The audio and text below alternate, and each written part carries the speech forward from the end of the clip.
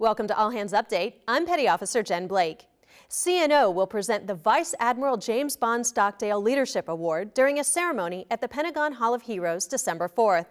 The award was established in honor of Vice Admiral James Bond Stockdale, one of the most highly decorated officers in naval history. It is presented annually to two commissioned officers, 05 or below, who command a single unit and serve as examples of excellence in leadership. Stockdale served as a pilot during the Vietnam War, and in 1965, he became a prisoner of war after his aircraft was shot down.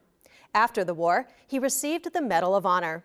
He ended his naval career in 1979 as the president of the Naval War College. Notable Stockdale Award winners include CNO Admiral Jonathan Greenert and former chairman of the Joint Chiefs of Staff Admiral Michael Mullen. Watch the award presentation live at Navy.mil.